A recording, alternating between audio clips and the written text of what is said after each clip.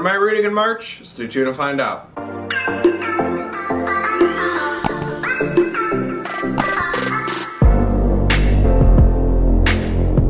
Alright guys, welcome back to my channel. I'm Zach with Zacks Books, and today I'm going to be recording my March TBR. I'm going to be talking about the books I'm planning to read. Again, as you guys know on my channel, sometimes I change it up. I add books, get rid of books. We're not necessarily get rid of books, just don't get to the books. But I got 5 books scheduled because, as you guys saw in the video we posted either yesterday, a few days ago, the announcement video, some stuff's been going on. I need to try and get back into the groove of things, and don't hold me accountable for reading like 30 books. It eventually will happen though. But yeah, that video, we'll put it up here somewhere if you want to check that video out. We got an announcement video and what's been going on and everything. Danielle was in it, so it's exciting. Also down below, don't forget to subscribe to her channel, the podcast, all the other stuff that's down there, bookstagrams, and so on and so forth. We'll also post these 5 books down below if you want to check them out. Otherwise, don't forget to like, comment, subscribe, and let's get into the books.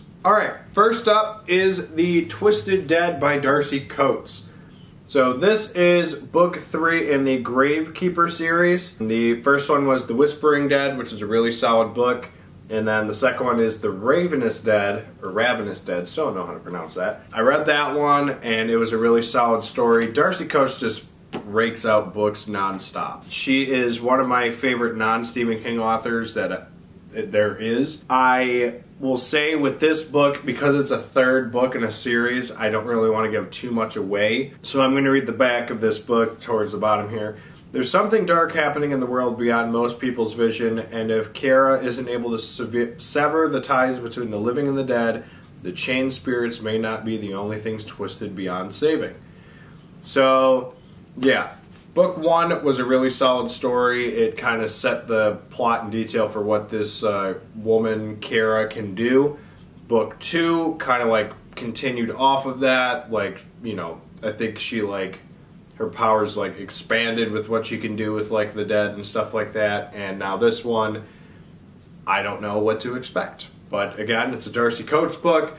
It's the 3rd in the series. I still need to read From Below and Gallows Hill. I still have a lot I need to read from Darcy, and it's just like aggravating. She just keeps putting like 3 books out a year, and it's just like, just give me some time to catch up. But yes, I'm very excited to get to this book. The Twisted Dead, Darcy Coates. Alright, the next one up is kind of a wild card book. I actually don't even really know what the genre is. I think it might be like thriller-ish or mystery-ish. I don't really know. It's The Ravaged by Norman Reedus with Frank Bill.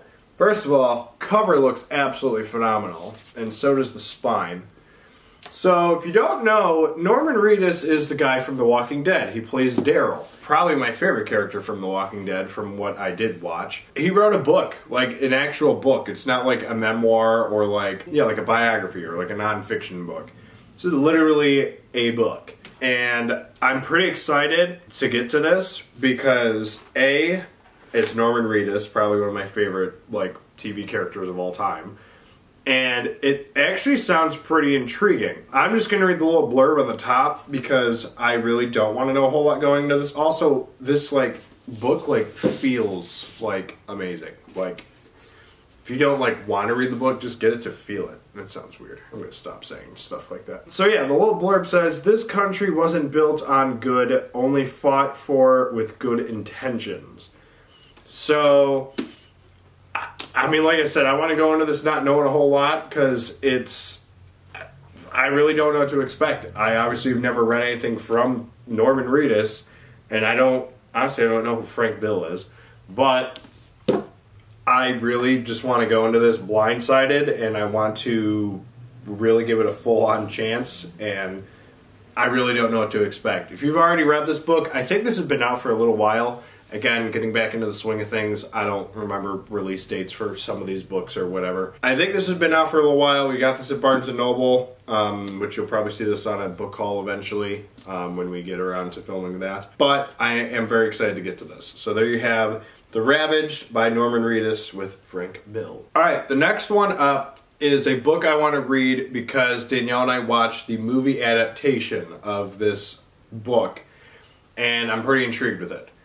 And that is All Things Cease to Appear by Elizabeth Brundage.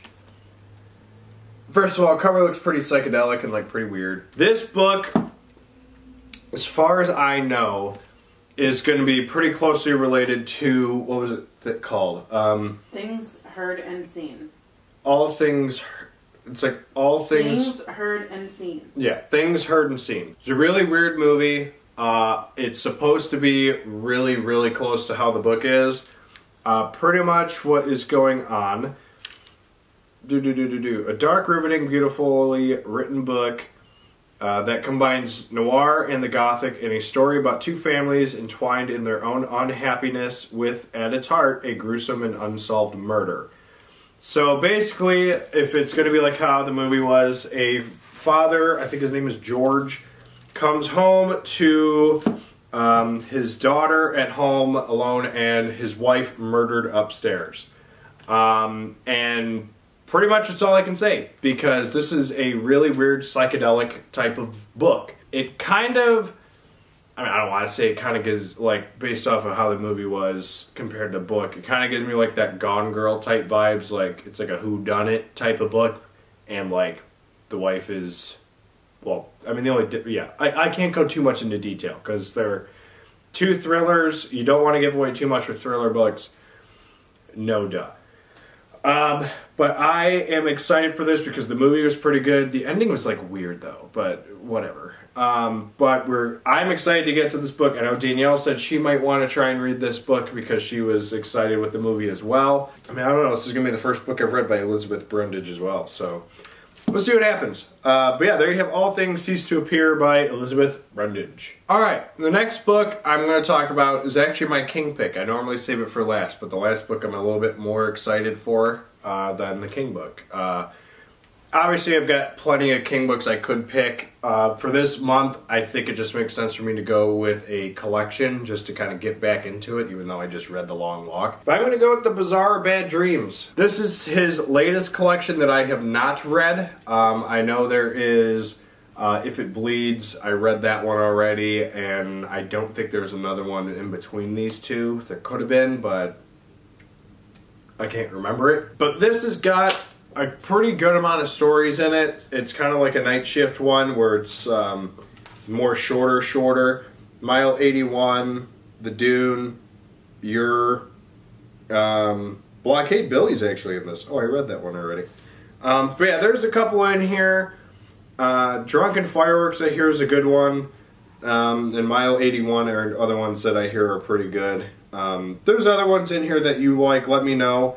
But there's a good amount in this collection. It's been a while since I've started a new King. I technically started the Talisman a little while ago. It didn't get very far, and that's kind of when our stoppage with stuff kind of happened. So I'll probably restart that this weekend. Hopefully get it done. Maybe, if not, probably start Bizarre Bad Dreams or one of these other books. But yes, I'm very excited to get to this because I want to finish it and I want to read all of his stuff to make the ultimate Stephen King ranking thing I've been wanting to do for a long time. But yes, Bizarre Bad Dreams, Stephen King. That is the King pick of March. Alright, the last book I'm going to talk about is a book that's going to be part of a video I'm planning, and that is The Passage by Justin Cronin. So, okay, this is going to be pretty psychedelic here to look at. But yes, this book is pretty much, as far as I know, a post-apocalyptic book. This says, in the blurb on the top, it says, "It happened fast, 32 minutes from one world to die, another to be born. For one world to die, another to be born." So I want to leave it vague like that because it's, by what I hear, post-apocalyptic. I really wanted to get to this because I had just read Swan Song in January, which, my goodness, I forgot I even did that this year. That's why I want to do this. I also did The Fireman in January. I read a lot of big books in January. My goodness. A big reason why I wanted to do this is because I want to do a ranking video of post-apocalyptic books that I have read. Obviously, I've read a couple of the smaller ones. I have read I Am Legend. I have also read Bird Box, I think is technically post-apocalyptic. I want to do like big books. Like this is a thicker book. I also want to reread The Stand one of these days. Because I definitely need to do that. But yes, this is a book that I hear, there's like 2 sequels off of this book too. I'm not going to read those before I do the video. But I want to get to this. It's a post-apocalyptic book. You know, I've got The Fireman, I've got Swan Song, The Stand. What was the other one I read? There's another big one. Oh, Wanderers. Wanderers was another one. So this would be 5. I also need to read Wayward. I just have to read a lot of things. I'm way behind because stuff kind of happened. But I'm trying to get back in the swing of things, and I think reading a post-apocalyptic The Passage would probably help set me straight as well with the other 4 books I got here. So, there you have The Passage by Justin Cronin. Alright, so these are the 5 books I'm planning to read in March. Again, subject to change, add, subtract. Whatever ends up working for me. The stack is actually kind of heavy, so I'm going to lower my hand a smidge. We will have these 5 books linked down below if you're intrigued with any of them. If you have any thoughts or opinions that are spoiler-free on any of these books, let me know in the comments. Again, let me know your thoughts on Bizarre Bad Dreams, some of the stories in there, because I'm intrigued to know what some of them are, if they're good or whatever. What are some books you're planning to read in March? Make sure you let me know down in the comments. And as always, don't forget to like, comment, subscribe, and we'll see you guys in the next video. Later.